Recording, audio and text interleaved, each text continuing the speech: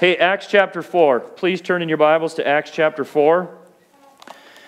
We here are just going through a series, going through the book of Acts. This is somewhat of a long series.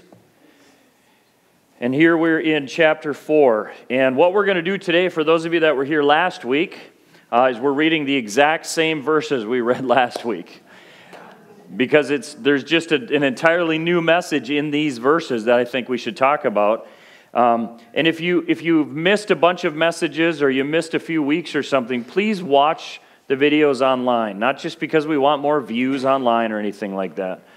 But there really is a purpose for it, because all of our messages run together because of how we do this. We're just going through the book of Acts, verse by verse. And so it's not like we have these standalone messages. They all end up blending together as we learn about the early church. So if you get time, go back and watch what you've missed. Today we're in Acts chapter 4, starting in verse 32. So let's read this. It says, "Now the multitude of those who believed were of one heart and one soul." And that right there, that was last week's message. We talked about how the early church, these believers, they were all together of one heart and one soul. They had the same goals. They had the same focus, the values, the mindset, their priorities. That was their focus. And the thing we wanted to emphasize last week was that having that kind of unity doesn't mean sameness. There wasn't a mold that all of these new believers had to fit into. If you go back and you look at the people that Jesus called as disciples, that gives us a small picture of what the larger church looked like then and even what it looks like now. Because I'm going to tell you this. Like, I know some of you. I know some of you kind of well. I know some of you way too well. But I know this right here, you guys, you're a messed up, dysfunctional group of people. Seriously. And here's the deal. Listen, it's exactly like they were. That's what we got to understand. The early church, we are a picture of what the early church looked like. Because look at the disciples that Jesus called tax collectors, fishermen, average people. Look at the people he hung out with that he ministered to that we know got saved. Prostitutes, alcoholics, sinful people. That's who Jesus called. And that's who makes up this multitude of those who believe. We have this idea that this multitude of those who believed, that they all walked around in flowing robes and that they were perfect religious people. And it's wrong. Listen, we are the picture. We know this. People have not changed since the beginning of time. We're still the same. Now, some of our habits might look a little different. Our cars might be a little faster. The technology is a little different. But in the heart, people are people. And that's the thing. We make up a messed up, dysfunctional church just like they did. But here's what it says. They all came together in one accord with one voice because they knew Jesus.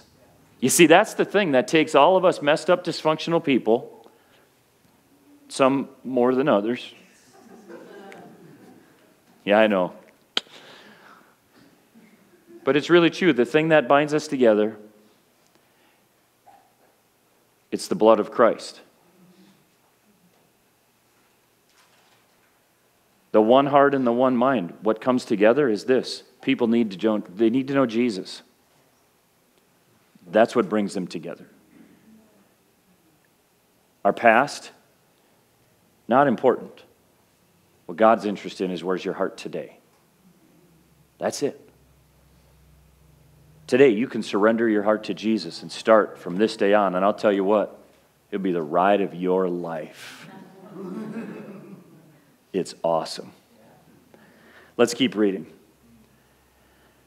It continues on in verse 32. It says, "Neither did anyone say that any of the things he possessed was his own, but they had all things in common. With great power, the apostles gave witness to the resurrection of the Lord Jesus. You know, that's another prayer we should be praying.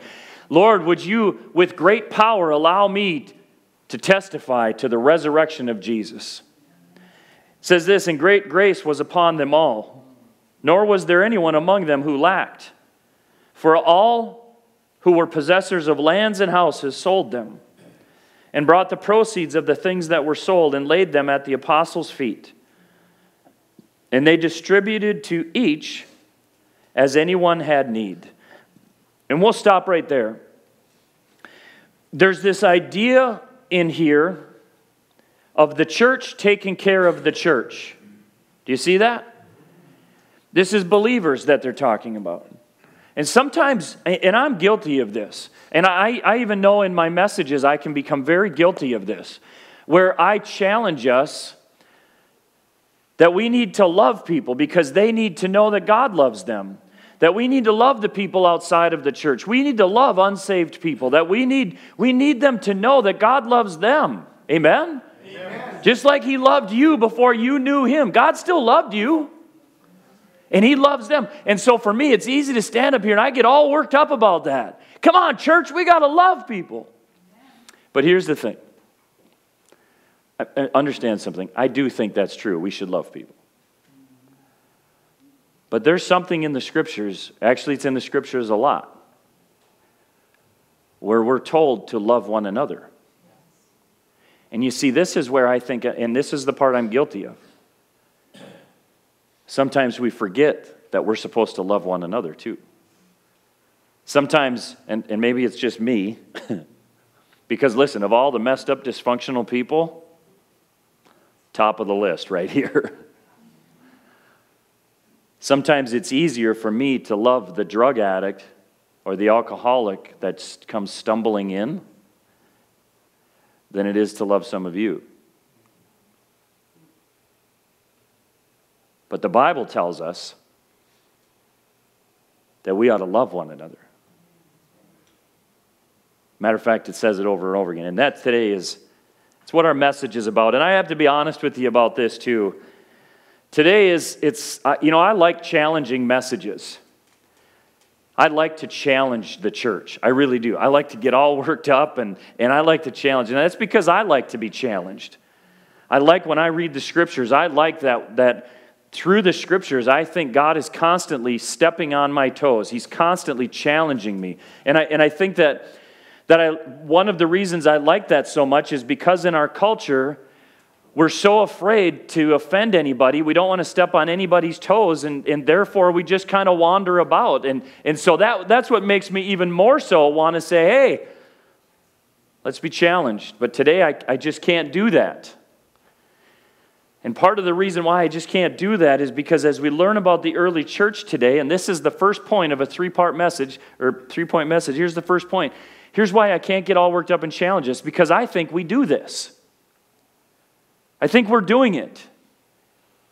We're learning from the early church, and as I look at how they love each other and how they care for each other, listen, I think we do that. And I think we do that really well. And so today, it's not so much about, there's a little challenge, but the challenge is this. Let's keep doing what we're doing. Because listen, it's working. Because it's ministering to people. And it's ministering to people because it's the way God tells us we should be doing it. And imagine what happens when we listen to the one who created it. Surprising. It works. The first point, we're doing it. Now, here's what I want you to do. I want you to turn in your Bibles to James chapter 2. And I hope that you brought your Bibles. If you come to church here very often, please bring your Bible with, because, man, I'll tell you, less than a handful of times throughout the course of a year will you come to church here when I won't ask you to open your Bibles. We are all about reading the Scriptures here. So in James chapter 2, and in this book, James is kind of, I think, a hard hitter, pretty direct. There's some pretty challenging things in the book of James, but I love it. And in James chapter 2, starting in verse 14, he kind of continues with this idea that if we have faith, something should come out of that faith. James 1:22, for example, he says, do not just be hearers of the word and deceive yourselves, but do what it says. Out of this faith, out of the scriptures, there should come action. Amen? Amen. James chapter 2, starting in verse 14, says this, what does it profit, my brethren, if someone says he has faith but does not have works? Can faith save him? If a brother or sister is naked and destitute of daily food, and one of you says to them, depart in peace, be warmed and filled, but you do not give them the things which are needed for the body, what does it profit? Thus also faith by itself, if it does not have works, is dead. And so I want to stop right there, because here's what I want us to see is this, is that God being inside of us produces something, right? The Bible says this. When Jesus is asked, you all know this, I'm just reminding you of this. When Jesus asks, he's asked, what is the greatest commandment? And Jesus says, the single greatest commandment is to do what? Love the Lord your God with all your heart, with all your soul, with all of your strength. And the second, listen, and the second is like it. What does that say? And to love your neighbor as yourself. To love God and to love people. And you see, this is why I get excited about this message, because I look out and I say, hey, we do this. We love God. Don't we? I mean, we love God. We don't look at our faith as just this Sunday morning, hey, let's go just feel warm and fuzzy. No, you know what we come to do? We come to corporately worship the Lord. And how many of you know this? You can do this in a pole barn. Right? You can do this in somebody's basement. Matter of fact, I'm a little excited about the possibility of someday us having to cram into somebody's basement. Because I think it'll push the passion to the surface. And how exciting would that be? We love God. The worship this morning at all of our services. It's like, man, we are part of a church. We love God. We're not afraid to confess our love for God, to proclaim our love for God. I look over and I think out of the corner of my eye, Dean's up here to pray. When we're singing, He is worthy, Dean's on his knees over here, right? Did I see that right? Here's a man who loves Play-Doh. But that's an entirely different conversation. Listen, he's unashamed to hit his knees in worship to his God. He doesn't care what you all think. Because that's this place. We love God. And then guess what? We love people. The number of times I hear from people who visit this place, what I hear more than anything is about you guys. About how friendly you are, how welcoming you are. Why? Because you take your love for God, you accept Him into your heart, you allow Him to change you, and guess what happens? And I know some of you really don't like people. I know that. I know that for sure. But you know what I see you doing? I see you letting God change your heart. All of a sudden, I see you talking to people. It's like, yep. It's the love of God, the Spirit of God, the presence of God changing us. Faith, that true, genuine relationship with God, it causes there to be action. And that's what's happening here. We are at a place where we take care of one another. This big, messy, dysfunctional family brought together by the love of God, the blood of Christ, caring for one another. And it is like I don't have the vocabulary because I'm a simple person. I don't have the words to tell you what it does inside of me to be part of this. Do you know why? Because we are being like the early church 2,000 years ago. The people who saw Jesus after He rose from the dead. The people who saw the lame man stand up. These are the people. Guess what? We're like those people. That is an encouraging thing to me. It's like the Bible says This is what we should be living like. And it's happening here because of our love for God and our love for people. Turn in your Bibles to 1 John chapter 3. You guys, I can get so passionate about this topic today. I can't even tell you. I can get so passionate about it. 1 John chapter 3. Turn in your Bibles there. Please don't get tired of turning pages because we're going to go through a few today. 1 John chapter 3, starting in verse 16, says this. It says, "By this we know love, because he being Jesus, laid down his life for us. And we also ought to lay down our lives for the brethren." Listen, the brethren, the fellow believers, the church. It's about loving each other. He goes on and he says this, "But whoever has the world's good, whoever has these worldly possessions, and sees his brother in need and shuts up his heart from him, how does the love of God abide in him?" It's like, where's the love of God if we're not willing to help each other with our needs if we have the means? That makes sense? Yep. He goes on and he says this. He says, "My little children," he says, "let us not love in word." Listen to this now, this is important. "Let us not love in word or in tongue, but in deed and in truth. And by this we know that we are of the truth and shall assure our hearts before him." What is he saying there? He's saying, let your actions show your love. Isn't that what he's saying? Yeah. Don't just have empty words. Here's the deal. I don't know about you, but I think we live in a world where we've taken the word love and we've just diminished its power. Because we say things like, "Man, I love my new shoes. I got some Hey Dudes." Are they Hey Dudes? I got some Hey Dude shoes. Anybody know what I'm talking about? Yeah, they're so comfortable. They were on my desk last week after church because Denise got them for me and she had somebody pick them up. And so after church, I had worn my boots both services and I got some nice boots. But by the time service is done and being as old as me, I walked in there and my feet are throbbing and I see these slipper-looking shoes on my desk, and it was like heaven itself opened up. And it was like, oh, there was a light on these. I sat down. The lobby's full of people. I didn't care. I sat down. I slipped my boot. I felt like Mr. Rogers. I slipped my boots off, and I put these on, and it was like, come to Papa, Oh, my gosh, sir. But we use these terms. Man, I love my new shoes.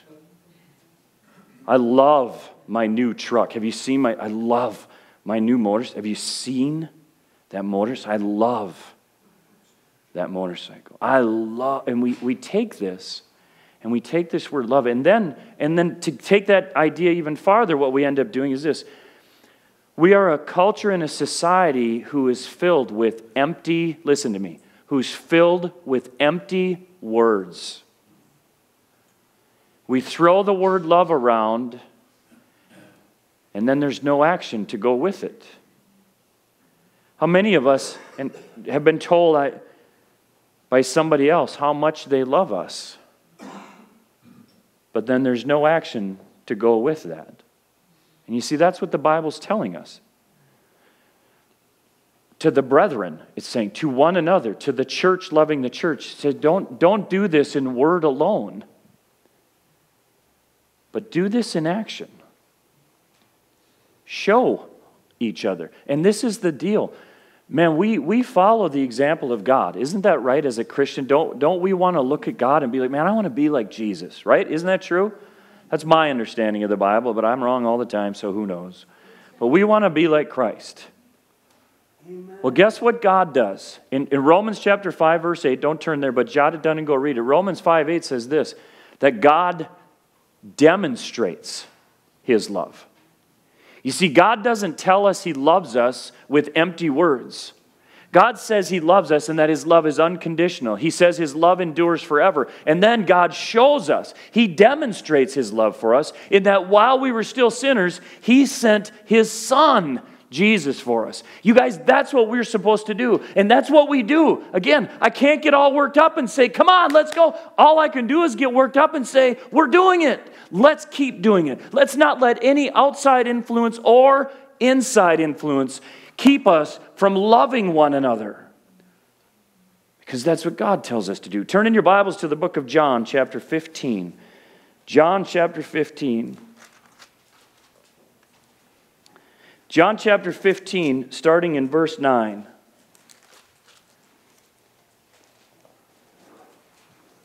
John 15:9. It says this. By the way, if you happen to have a Bible that you're not really familiar with and you see there's red letters in there, those red letters mean those are words that Jesus spoke. That's what the red letters mean. John 15, verse 9 says this, as the Father loved me, now this is Jesus speaking, as the Father loved me, I also have loved you. Abide in my love. If you keep my commandments, you will abide in my love, just as I have kept my Father's commandments and abide in his love. The things I have spoken to you, that my joy may remain in you and that your joy may be full, this is my commandment, that you love one another as I have loved you. Now that's a big deal. Jesus is saying to the church, love one another as he has loved us. Well, okay, how does he love us? He loves us with an unending love, an unconditional love, but he also loves us with the love that he shows, doesn't he? He shows us that love. And in church, that's what we need to keep doing that. Turn back just a page to John chapter 13, verse 31. John 13:31 says this. So when he had gone out, Jesus said, now the Son of Man is glorified, and God is glorified in him. If God is glorified in him, God will also glorify him in himself, and glorify him immediately. Little children, I shall be with you a little while longer. You will seek me, and as I said to the Jews, where I am going you cannot come, so now I say to you, a new commandment I give to you, that you love one another as I have loved you, that you also love one another. Now I want you to stop right there, because here's what I want you to see is this. I look at the importance of us loving one another, and I get to see the fruit of that. When someone is in need, I see the church coming alongside and helping them. When someone is struggling, when someone needs prayer, all of this is what the church does. But here's another component to us loving one another. How we treat one another as believers is a testimony to other people about Jesus. Amen? That's what this next verse, verse 35 says. By this, by your love one for another, he's saying. By this, all will know that you are my disciples if you have love for one another. You see, it's not just us being there for one another, helping each other. It's also a witness to those that are outside. Listen, we're doing this. Let's keep doing it. Amen? Amen. Amen. Did I tell you this is a 3-point message? Yep. Point 2. The thing that sticks out about this to me also is this point 2, the importance of being part of a body. The importance of being part of a body.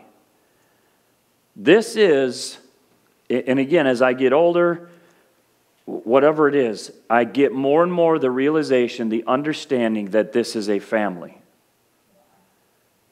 Again, I'm well aware, messy and dysfunctional, but it is a family. How many of your own families, your blood families, are messy and... No, I'm just kidding. I'm not going to ask you that question. But it's really true, though. That's in the importance of this. I know, I hear from a lot of people, well, you know, they've been hurt by the church or whatever. I don't need to be part of a church. You know what? You don't. You don't need to be part of the church to go to heaven. You don't. You just need to believe in Jesus, right? That's salvation. But then what I say is, but hold on. You don't need to be part of it, but boy, are you missing out by not being part of it. Now, we're all part of the larger body of Christ, but to be a part of a local church A church that impacts the community, a church that reaches out, a church that helps, that loves, that comes. I mean, this is something that, man, this is unbelievable to get to be a part of this. To worship together is so good. The importance of the body of Christ sticks out. Turn in your Bibles to the book of Hebrews. Hebrews chapter 10. Hebrews chapter 10, and we're going to start reading in verse 19. You know, this is where I think a lot about this, and I think I might have already said this in the service, I'm not sure, but I think about us meeting together. Never stopping meeting together. I did kind of start talking about this. So I'm excited. That's what I was saying. I'm a little bit excited about the day when we're told we can't meet together. If that comes. If it comes where we're told we can't meet together. I'm a little bit excited about that. Because I want to see, and here's what I think is this. I think that we'll see a new level of passion and a new level of faith and drive come out of people. Because I in my mind, what I have picturing, like Jerry's pointing at this basement, I'm not thinking we'll meet in this basement. No. I'm thinking we're going to meet in Mike and Barb's pole barn. I'm thinking we're going to meet in Jerry and Sandy's basement. That this is what's in my head. And what I'm curious to see is this. Is how many of us go to that. And in my head, it's like, I know this because this place is so awesome. I know it's not just going to be us two and whoever's we talk into hosting. I think that we're showing up for church wherever church is held. Because we understand the importance of being together. We understand the importance of the body of Christ. The importance of showing up, the importance of worshiping together. Doesn't it encourage you when you hear other voices worshiping? I know it does me. I know it does Denise. To hear your voices lifting up, He's worthy. It's moving to me. To hear that thunderous, He is worthy. And then when it switches to, you are, it's like, we need that. Hebrews chapter 10, starting in verse 19, says this. It says, therefore, brethren, again, to the church, having boldness to enter the holiest by the blood of Jesus, by a new and living way which He consecrated for us through the veil, that is His flesh. Just simply saying, Jesus has made a way by His body, His blood on the cross, for us to have access to the holiest of holies, to that inner place where we have access to the Father. And having a high priest over the house of God, let us draw near with a true heart in full assurance of faith, having our hearts sprinkled from an evil conscience and our bodies washed with pure water. Let us hold fast the confession of our hope without wavering. Man, you should underline that, because as the challenges come, as the temptations come, we have to be resolved to hold fast without wavering our confession of the hope we have. And let us consider, this is verse 26, or verse 24 now.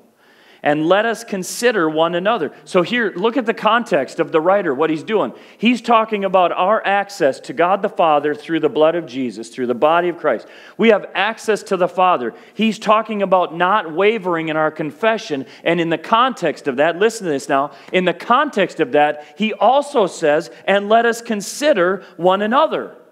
Do you think that the body is important to God? Do you think that our relationship with one another is important to God? I do. And let us consider one another in order to stir up love and good works, not forsaking the assembling of ourselves together, as is the manner of some, but exhorting one another, and so much more as we see the day approaching. You see, some, as the Bible says, some are getting in the habit of not meeting together. Some have stopped meeting together. The Bible knew this was going to happen, right? God knew this was going to happen. That's why it's in there. Just like the Bible says, in the last days, people are going to go where they hear what their itching ears want to hear. We just want to feel good. You know what? I don't want to feel good. I want to bring glory to God and reach people. I don't care about my feelings. Be honest with you. I'm not too concerned about your feelings either. Dean told me earlier. I said, man, because I was first, I don't know why, man, you're just on my radar. First service, I was making a little bit of fun of Dean, and so between services, I was like, man, I didn't hurt your feelings, did I? He says, nope, I got one left, and that's still in my back pocket. You're fine. But that's really what we do is and it's happening. You all know it's happening. You know people are going places where they just hear what they want to hear, not interested in what God's truth has to say. And in the same way, people will stop meeting together. The body, this right here, is of utmost importance, especially more and more as we get closer to the day of His return. To spur one another on, to encourage one another, and to challenge one another. Proverbs 27:17, jot it down, it says, iron sharpens iron. And as iron sharpens iron, so one man sharpens another man. Listen, that's the benefit of the body, isn't it? We encourage one another. We challenge one another. We rub on one another. We sharpen one another. That's the reality of it. Even when it gets uncomfortable, we stick to it because the body is important. The first point today is we're doing it, man. We're like the early church. We are supporting one another. We come alongside one another when we hear there's a need. The second point, we're understanding the importance of the body. But then there's this third point. This third point is called this, the rest of the story. I've heard it said by pastors much older than me, much more experienced than me, that most sermons are basically only half-truths. The reason that, some of you just scowled right now. Let me finish my sentence, for crying out loud. You hurt my feelings. The reason for what he's saying is this. It's like you share a truth, but you don't always have time to fully expound on that truth to show, if you will, both sides of the coin in its fullness. Today, I want to take an extra couple minutes because I want to talk about the other side of this coin today, the rest of the story. When we talk about being benevolent, when we talk about helping one another out, sometimes that can be a hard conversation because we look at our possessions, our money, our things as, but that's mine. Mine, mine, mine, mine, mine. Does anybody know what I'm talking about? Yeah. What am I talking about? Yes, finding. Thank you. Last night at the 4:30 service, I went into this long, I tried to show everybody, paint a picture of this exact scene. You know, there's Dory and Marlin, and they're on the dock, and the big pelican thing, he's trying to save them, and all of a sudden, the seagulls spot these little fish on the dock, and one of them goes, you guys must be great when you go to a comedy club. Take the punchline. But yeah, mine. And then another one, mine. And then it just goes and goes and goes. Well, sometimes that's the exact same mindset we can have. Not you guys, but it's the mindset we can have, listen, with our stuff. Created a monster. But do you guys understand what I'm saying, though? And so what we want to do is we want to not have that mindset. But because of experiences in the past, maybe 5, 10, 20 years ago, maybe you were extremely generous with people at your church. But then you realize, wait a minute, these people are just taking advantage of me. They're not changing anything. They're just taking advantage of me. And so you get to a point where you get calloused. And my fingers, from playing guitar, if you play guitar, you know this, you get calluses on your fingers. The whole point of that callus is so that every time you play, it doesn't hurt. For some of us, we've gotten calloused in our hearts. because we've seen stuff like this just get taken advantage of. We've even been guilted and shamed into giving or helping. You know, we have some people that they'll call the church looking for assistance, and just so you know, we're generous. We want to help people. Whether it's our church, the local clergy association. But it's funny how it works, because people kind of go down their list of the things they want. Like they'll call and they'll be like, hey man, I'm down on my luck. Is there anything you can do? Yeah, we can get you $50 for more worth of groceries. Will that help you out? No, I'm really just looking for some cash. Well, we can fill your gas tank. And here's the deal. Filling a gas tank is no small gift today. Right? It's like, hey, gas tank house payment, you know. But then they'll say, no, if you give me $100 cash maybe. Well, we don't really do that, but we can put you up in a room for the night if you need help staying somewhere. It's $80 to $100 to do that locally. That's a good gift, I think, in helping people. No, we really just need, can you just give me $100 cash?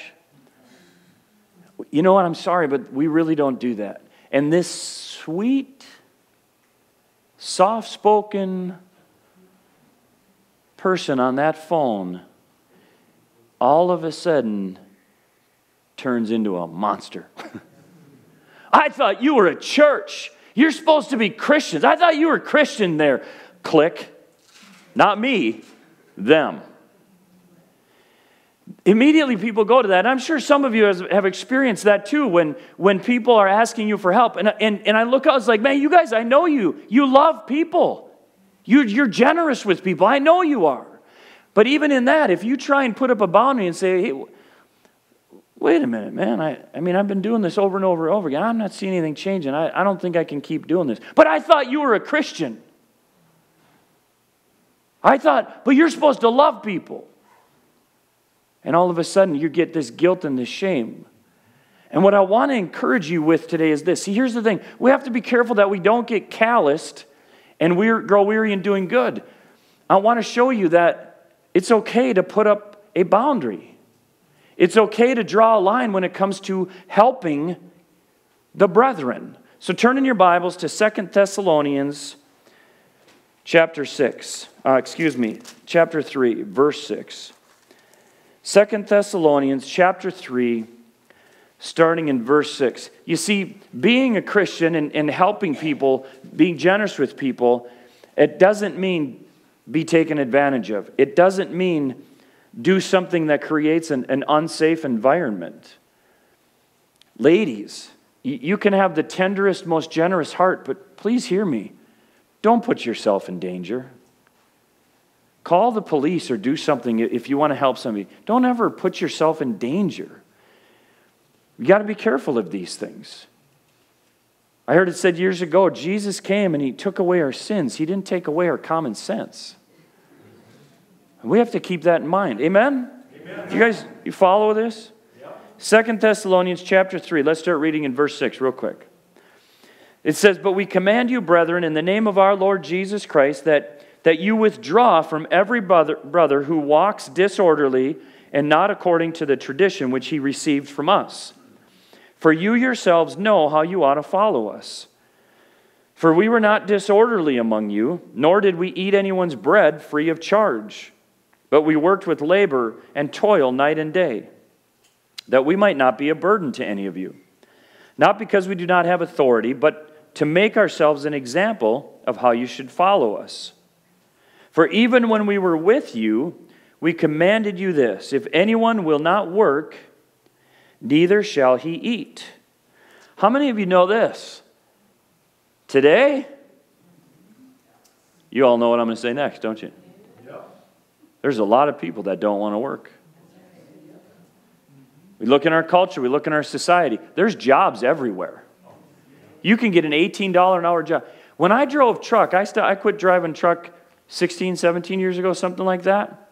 I was making $20 or $21 an hour, and I had been there 15 years. And I thought I was making a lot of money.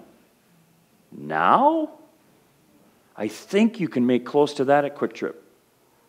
Listen, it's the world we're living in, and here's the thing. We have to be careful because that whole mentality, it's permeated the church as well, where people don't want to work. Now, I understand there's the select few who can't. I get it.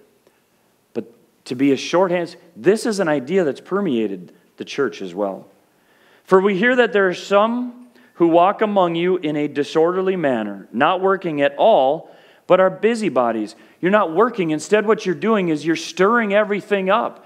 You spend all this time talking and spreading rumors, and you're just stirring all of these things up. He goes on and says this, now those who are such, we command and exhort through our Lord Jesus Christ that they work in quietness and that they eat their own bread. This is iron sharpening iron. This is the uncomfortability of the Word of God.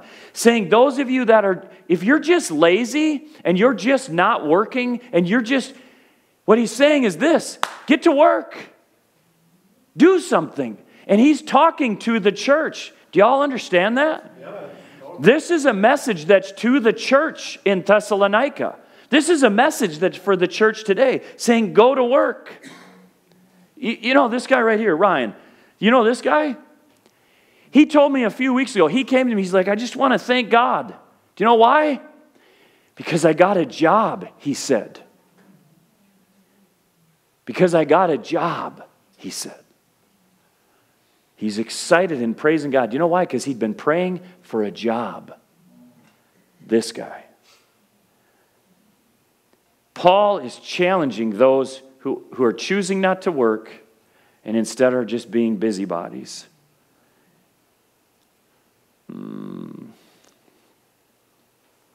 He goes on in verse 13. And then he says this, but as for you, brethren, do not grow weary in doing good. Don't get calloused. Don't stop helping people out because of those that are taking advantage of the system. Making sense to you guys? Goes on in verse 14, and if anyone does not, now listen to this, if anyone does not obey our word in this epistle, in the letter, in the note he's writing, note that person and do not keep company with him, that he may be ashamed. Yet do not count him as an enemy, but admonish him as a brother. So I want you to see the full picture of this before I let you go today. Paul's not saying hate that person. Paul's not saying that person is the enemy. What Paul is saying is this, let's let iron sharpen iron. Let's challenge one another. Let's encourage one another. If you're picking up on a behavior from somebody, it's like, man, you're able to work. You're just taking advantage of the generosity of the church or the system. Come on. That's what he's saying. He's saying, let's encourage one another. Let's challenge one another. Let's rub up on one another. Let's sharpen one another. But let's not do it as enemies. Let's not hate one another because of it. And this is the part we got to get better at in every church. Disagreeing doesn't mean enemy. Do y'all understand that? Yes. What he's saying right here is if you're going to correct him, listen, correct him as a brother. If Bill has to correct me, it doesn't mean that I'm his enemy. You know what it means? He comes to me in love saying, Brother Bill, you're... Brother Bill. Hey, that's kind of fun. But do you guys get that? Do you know what's missing from a lot of churches today? Is that right there. We get our undies in a bundle and we just leave. We run. Do you know what we need to do? We need to sit down and have a conversation. We need to sit down and talk. You know why? Because that's what the Bible instructs us to do. That's what Paul is saying. Hey, if you got to correct somebody, correct them. Correct them like a brother. My brother and I, we've had some tough conversations. Guess what? We still love each other. My brother Dan and I, we've had some tough conversations. This guy, you can talk about difficult. Just kidding. This guy's the difficult one. But listen, we still love each other. You see, that's what's so wonderful. Listen, when you have this generous heart, that's what Paul's saying. Don't stop doing good. That's what we're supposed to do. Love one another. Come alongside of one another. Help one another. Don't stop. Don't get calloused. Instead, when you see it being abused and taken advantage of, oh no, man, Admonish as a brother, as a sister. Amen? Does that make sense? And you know what happens? We protect the body then. You see, we're doing these things. Let's keep doing these things. Let's protect what we have. Why? Because this is so stinking important and we need it. More and more, as the day approaches, we need to be gathering together. And let's be okay remembering the rest of the story. Let's be okay putting a boundary in place. Nobody can guilt us into things. We're going to do it right. Amen? Amen.